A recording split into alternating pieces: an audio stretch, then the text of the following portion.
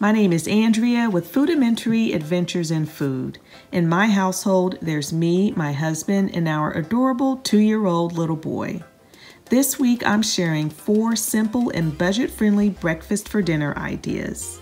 I'll make sure to leave all the recipes in the description box.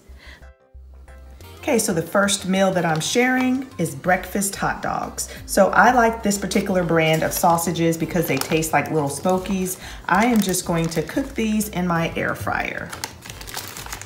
All right, I'm gonna pop these in my air fryer.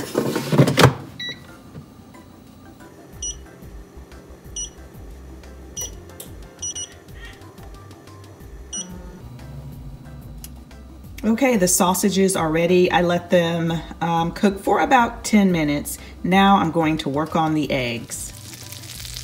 Okay, I've got some butter going in the pan and I am just going to pour in 2 eggs that I have beat here in my bowl. I added some black pepper to it. No salt because I feel like the salt and cheese that I'm gonna be adding is gonna be salty enough. So I'm just gonna let these cook. It's important that you don't actually scramble these eggs. You just kind of wanna let them sit and get set up kind of like an omelet. It's gonna be easier to put the eggs on your hot dogs if they're not completely scrambled up. Okay, so I've got our breakfast hot dogs all assembled. This is Howard's plate, and he has the eggs on there, the cheese, bacon, and salsa.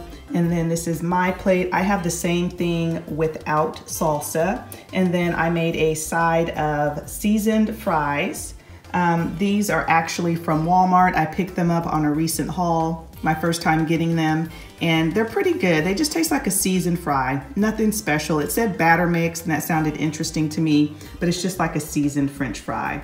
And then the buns that we are using are brioche buns because this breakfast hot dog is pretty substantial. Not sure how a traditional hot dog bun would hold up. These work just fine, slightly sweet, and then they're split, you know, right on top, so good. And then, like I said, I'm using a smoked sausage instead of a regular hot dog. I just feel like a smoked sausage tastes more breakfasty than a regular hot dog.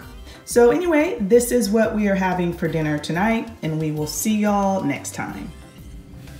So for dinner tonight, I am making a savory sausage and kale quiche. So you are going to need a deep dish pie crust, and I did par-bake the crust. You can see the fork holes in there. So I par-baked it. And that's in order to make sure that the crust is not soggy. I've got some onions here, some eggs, I've got some breakfast sausage, I've got some freshly grated Swiss cheese, half and half, and kale.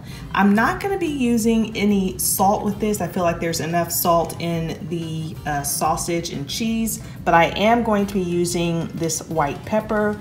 Different flavor than black pepper. My husband's not a huge fan of black pepper. This is actually spicier than black pepper, and it doesn't have that kind of assertive taste that black pepper has, so I'll be using some of this as well. So let's get started. So I'm gonna start off by cooking my breakfast sausage and onions. And while my sausage is cooking, I'm going to mix up my eggs and half and half.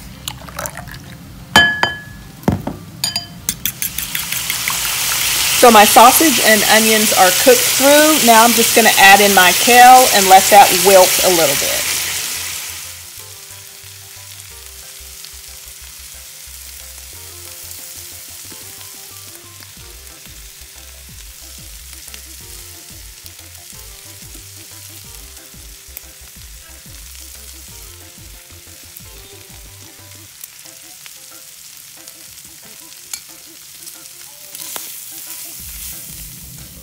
Okay, so now it's time to start putting the quiche together. I've got the majority of meat in my pie shell. I probably have like a cup that I did not add. And now you're gonna add cheese. I'm using Swiss cheese. Use whatever cheese you'd like. Add as much cheese or as little cheese as you want.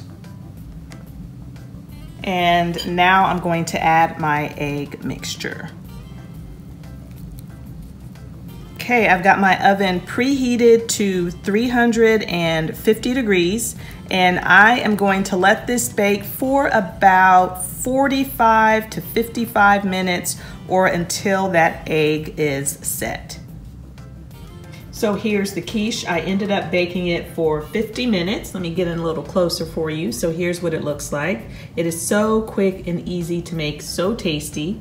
On the side, I am serving cheesy potatoes, and I actually picked these up from Aldi. It's been a while back ago, but I just followed the directions on the back. It's a quick little skillet side. So this is what we are having for dinner tonight, and we will see y'all next time. For dinner today, I am making French toast waffles. Now this is something that I first had when I was a freshman in college. So in my bowl, I have 1 egg, and I am adding some milk and adding some cinnamon and a little bit of vanilla. And I'm just gonna whisk this up.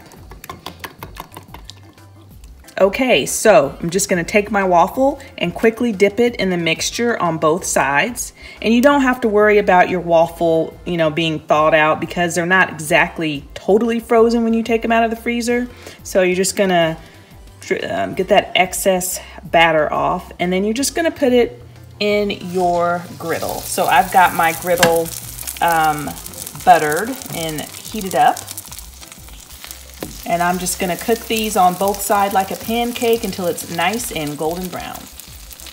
So here are the French toast waffles, and they smell so good. I am serving the waffles with some bacon and then just some scrambled eggs and maple syrup. Normally I would put butter on my French toast, but there's so much butter on here already just from the skillet and from frying them that I don't need any additional butter. So this is what we are having for dinner tonight, and we will see y'all next time.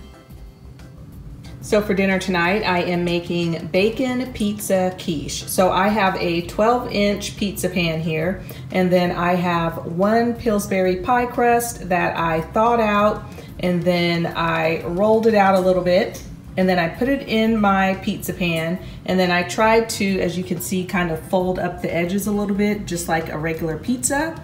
So I am going to pop this in the oven for about 5 to 10 minutes and let it par bake a little bit. And in the meantime, I'm going to be working on my filling.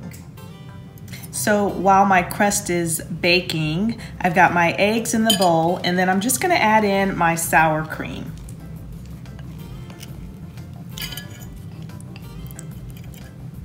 And you're just gonna give it a good stir.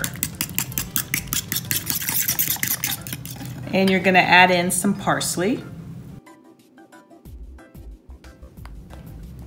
Okay, so my pie crust is out of the oven. I let it cool for about maybe 10 minutes or so. Now I'm just taking my cooked chopped bacon and I'm just spreading it over the crust. And you're gonna do the same thing with your cheese. I'm using cheddar, but feel free to use whatever cheese you'd prefer. And now you're going to take your sour cream and egg mixture, and you're just going to very carefully pour it on top.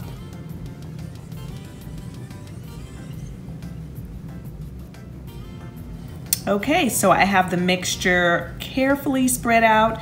I am going to pop this in the oven for about 20-25 minutes or until that egg mixture is completely set.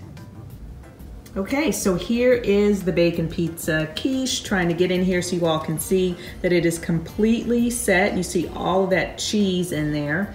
I sprinkled a little bit more parsley on top, and then I'm serving it with some fruit, Granny Smith apple and a mandarin orange. I don't normally eat fruit for dinner, and I don't know why. I need to do it more often. And then here is the quiche in the pizza pan. I just wanted you to see that it did not run over on the sides or anything like that. It's set completely. So anyway, this is what we are having for dinner tonight. If you all like this video, please make sure to give us a thumbs up. That way I'll know to do another video like this sometime soon.